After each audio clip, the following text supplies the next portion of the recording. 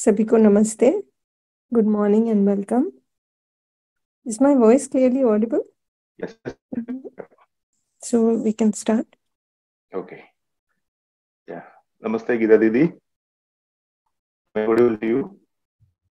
जी भैया नमस्ते। नमस्ते सुनील भैया, नमस्ते शर्मिला दीदी, सभी को नमस्ते। Didi, I will briefly introduce you and then you can hearing based on the indicators. Okay.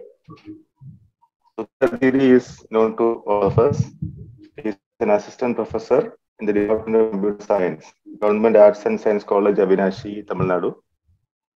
She entered introductory UHP between November 2020 and has been volunteering many activities after that. She is a moderator for many of the weekly meetings, monthly meetings, and she has been acting as a co-facilitator in one of the face-to-face FTP also. She has been very actively participating in the morning sessions with a lot of questions. So with this brief introduction, let me welcome Geeta Didi for her sharing in the morning session. Didi, over to you. Thank you. जी भैया, thank you so much. Sunil भैया has introduced me. So then about my husband, he is Mr. S. Sambat Kumar. He is running a typewriting institute, Xerox, and he does computer job work. Our son Monish is working in an IT company. As it was stated by Sunil Bhaiya, I got associated with UHV from November 2020 during the pandemic period. Thereafter, completed UHV refresher part 1 and part 2 subsequently. Attending the UHV morning sessions from Jan to 2021 almost regularly, maybe missing less than 10 sessions only. So this shows how I much drawn. This shows how much I am drawn towards UHV. Next, share the ship in your understanding. So, in your understanding of the proposals, of my understanding of the proposals. First, human being, particularly the self. Previously, I was thinking human being equal to body. No idea about self. So I thought the brain is doing everything, like thinking, instructing, recalling from memory, executing the tasks. And the mind is a part of the brain. As I am a motivation speaker, I used to say that everything is in our mindset. If we change our mindset, everything will be fine. Everything will be okay, like that. And that was my understanding. But after UHV, I'm having a clear picture that it is the self that is thinking, imagining, dreaming, assuming, and self has feelings. Also, the self has a memory to register, recall, and it reflects as sanskars. And these sanskars drives the feelings, which dictates the human being. So, now I have to work on myself, particularly towards my feelings and sanskars for my own development and societal development. This is a big shift in me. Also, I had assumed that death is the end of all. After death, nothing. But now, but now the proposal for death is, it's only the disassociation of self from the body. Next, my understanding towards nature. While cutting vegetables and fruits, if I saw some worms in it, previously I was irritated and will throw away the vegetable or fruit with so much aversion. Sometimes I used to get vomiting sensation also, but now I appreciate it. My first observation is the presence of worms indicates that that fruit or vegetable is decaying. Now also I throw away, but not with that irritation and aversion. My second observation with respect to this is, how could these insects enter into the mango and make it sweeter? It is said that mangoes with insects are very sweeter. Next observation. Sometimes when I observe nature while traveling in bus, train, I forget myself totally and could feel the calm, peace, harmony inside me. Connecting to nature and experiencing the glimpses of pure observer or divinity or space. I don't know what actually that is, but a fulfilling experience. Totally forgetting myself and to be one with nature. My next observation. When someone says trees offers fruits to all, it does not differentiate or discriminate between beggar, sinner, priest, etc. I used to argue that trees offers fruits to all because they don't have any choice. That was my interpretation. But now, if I see that each and every plant are serving the human being in one way or other, for example, some are herbal, medicinal, nurturing the body, healing the injuries, protecting the body from diseases. In Ayurveda and Siddha, doctors can detail it. So, when I observe closely its natural characteristics, innateness, and coexistence, it is true that the nature, the existence is designed in such a way to exhibit its relationship, harmony, and coexistence to other units. And all I need to do is to see this reality, which is my right understanding. Next, existence. When I explore the sequence of the four orders, first physical order came into existence, followed by bio order, animal order, and human order. Also, with respect to quantity, it is in increasing order. So, the very design of existence is to participate in larger order, to fulfill the other orders. Yes, it is a revealing experience to me that existence is coexistence. On the other hand, if human order came into existence first, what will I eat? Where will I get food? How I will build my shelter? Where I will get my clothes? What or who will quench my thirst, hunger? If I raise such questions and explore, yes, I can clearly see its natural characteristics, innateness, and coexistence. Also, another interesting observation about existence is the nature and the existence is offering abundant to me. They don't boast themselves. Silently, they fulfill the other orders and exist in coexistence. But I, doing something a little bit and feeling high of myself, making so much noise, and expecting so many appreciations and recognitions. So, if I can rightly evaluate my behavior with the expression of other orders, slowly I'm sure my ego will diminish. Next, my sharing regarding the shift in my understanding of my human conduct.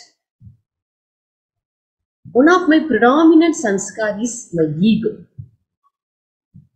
Recently, after a function, my name was not highlighted. I got deeply hurted.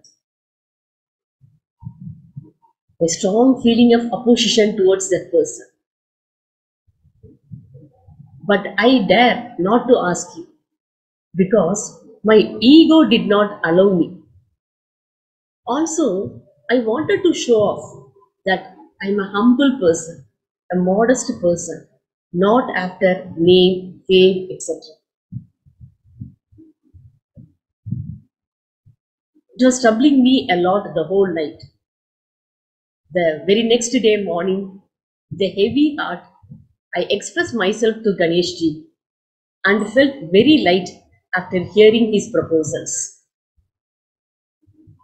Previously, I had made up my mind to go and ask the next day that person indirectly like, so now you're happy and satisfied. So like that, I was thinking to ask him back. But after discussing with Ganesh ji, that idea dropped. Instead, I saw him fresh, with no past attached to it, as he is similar to me. Truly, it was a great moment for me.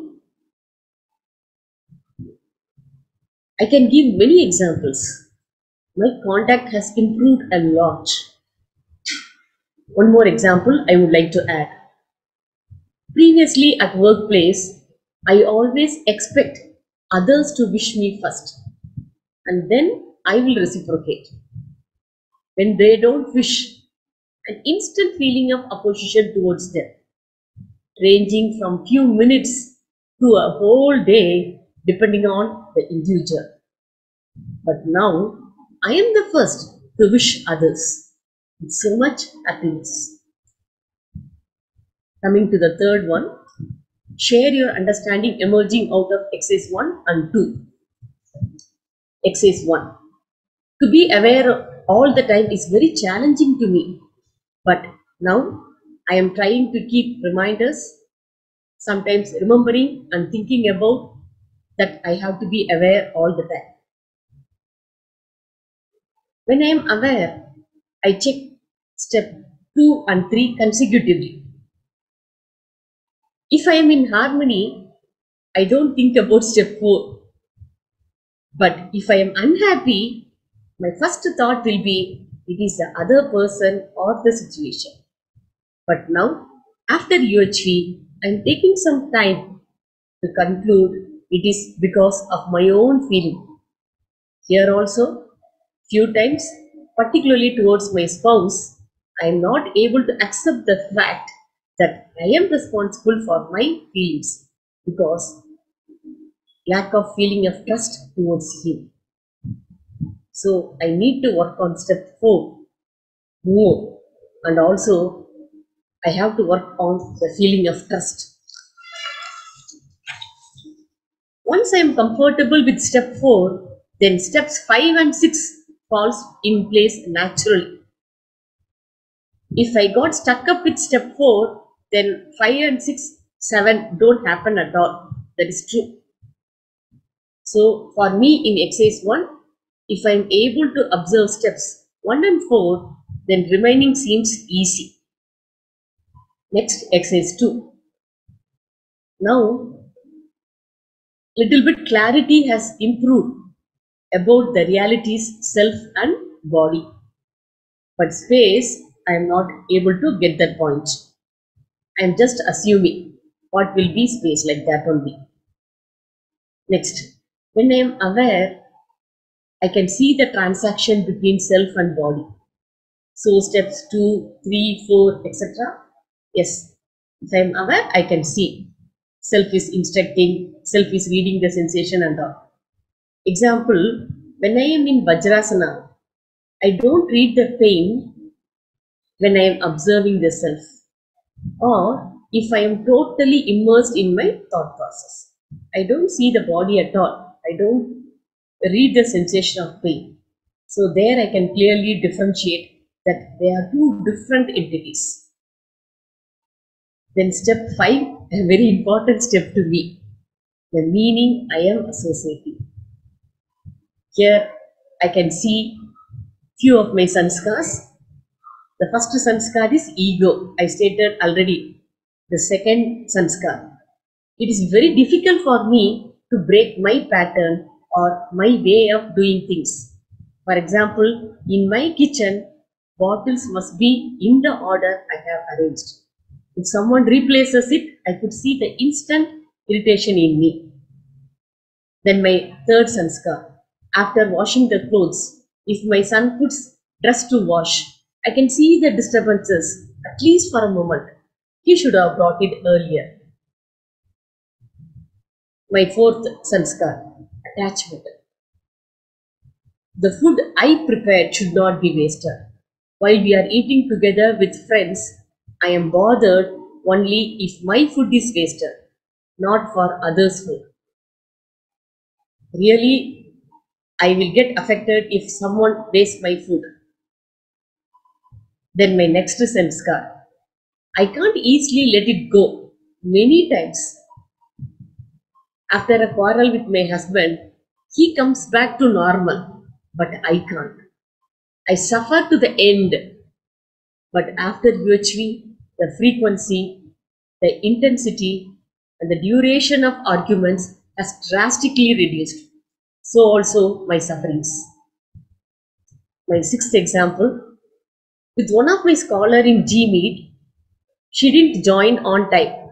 So I was thinking she should have joined on time. She should have waited for me. Now I am waiting for her to join.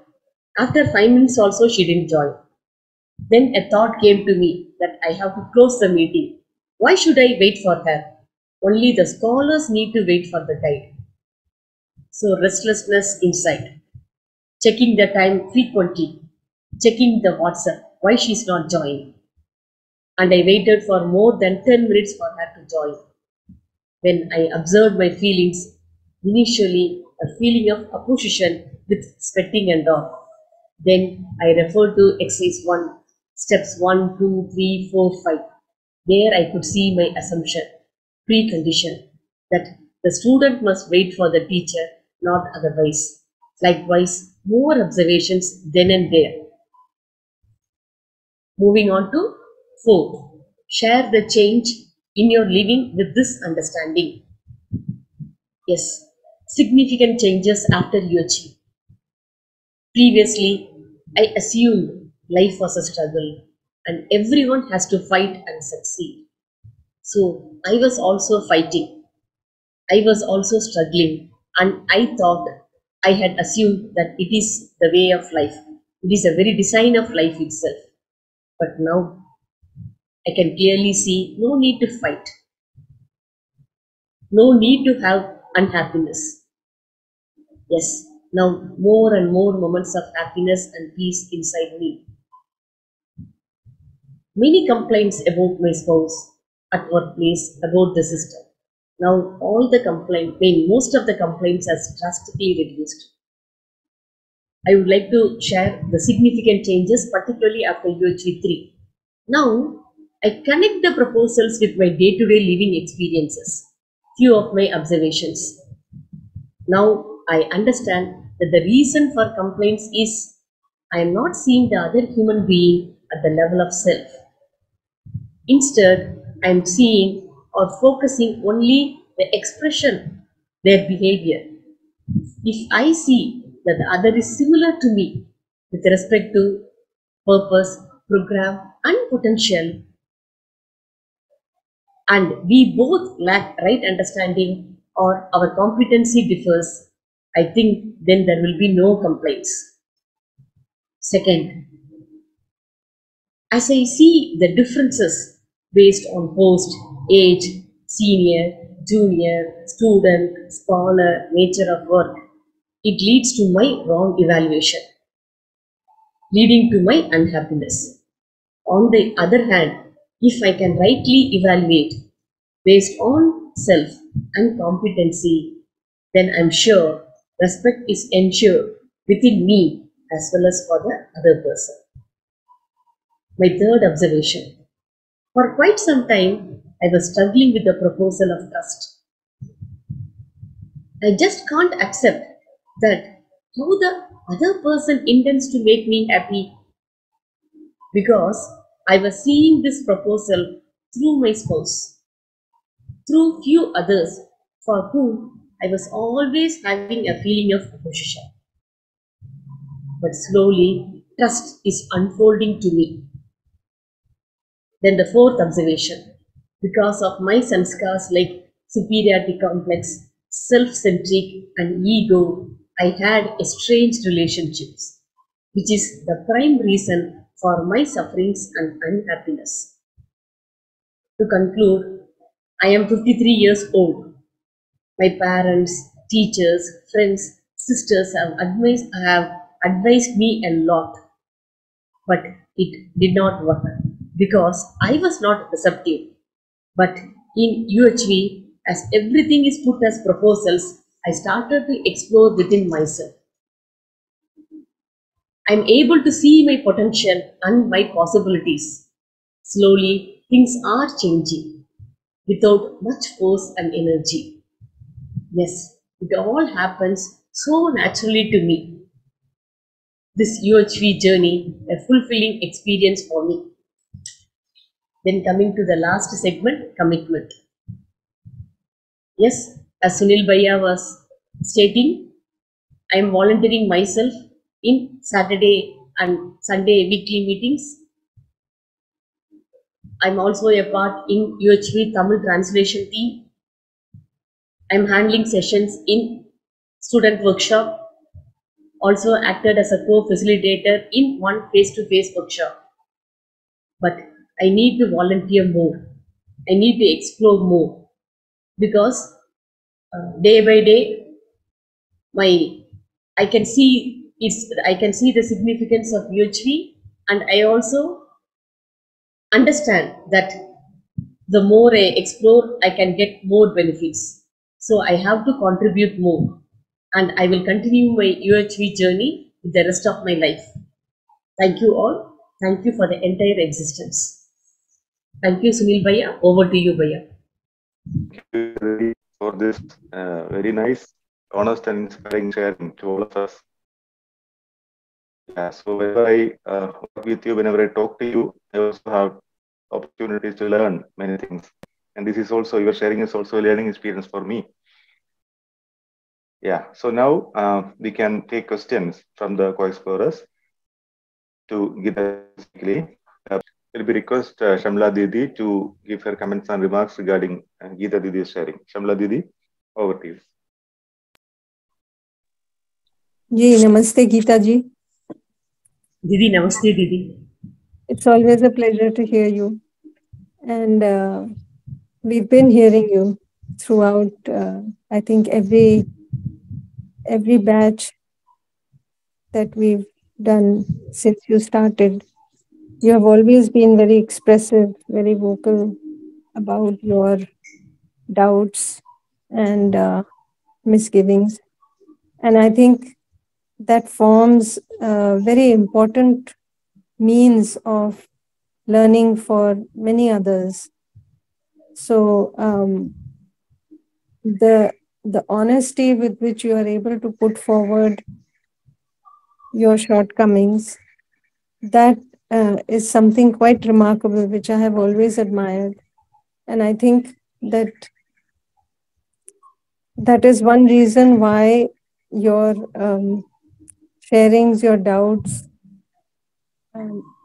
everybody is keen to listen to you, because many of the sharings that you put forward, many of the doubts, the shortcomings that you are very openly sharing, sincerely, honestly, many others would hesitate to share, but they may have similar questions. So it's very good that I think somebody like you is there who asks all these questions so that the doubts for so many people can get cleared. And if I see your journey from the start till now, I can see, yes, there are still occasionally hurdles that we talk about now and then. But for the most part, I can see a lot of shift compared to earlier. In the beginning, I remember there were so many complaints जी दीदी. regarding spouse, regarding so many other people, your relatives. But now slowly things have started coming down. And very often your sharing is more about the shift that you are able to see rather than a complaint about the other. Largely. Of course, like I said, it's a long journey and there are still several hurdles you need to come get over. Like you mentioned, I think ego, this identification very strongly with my opinion, my ideas, um, my likes, dislikes, that identification, that strong identification of the ego, seeing myself as dissimilar from others, that is one thing that you have to try to get over, which is the cause for a lot of the disturbance that you may now be seeing. But for the most part, I can see a huge shift, a huge difference from when you started. And I'm also aware that you are volunteering in so many areas, and we occasionally meet in various meetings also. With this, both the volunteering and the exploration, I think it makes a wonderful combination for your further progress in self-development. So all the very best to you. Best wishes from all of us. Ji Didi, thank you so much. Even I can see Didi, it's a nice combination of volunteering and exploring makes our progress faster and deeper. Definitely Didi, I will contribute more. Thank you so much for all your mentoring Didi. Thanks a lot. Thank you so Thank much you. Didi. I remember in the beginning you used to share many times that I don't have Time. time for volunteering. Yes And Didi. now you are able to fit in so many more things. It's wonderful to see that. Yes Didi. Thanks a lot Didi. Thank you, Didi, for that comments and remarks. So Gita Didi, she is now volunteering and in many activities, like she said, the translation part or the moderation part, or taking part in face-to-face FTBs, etc. This is an This is a motivation for all of us to continue volunteering and to find time for volunteering, as Shamla Didi pointed out. Very nice. Thank you.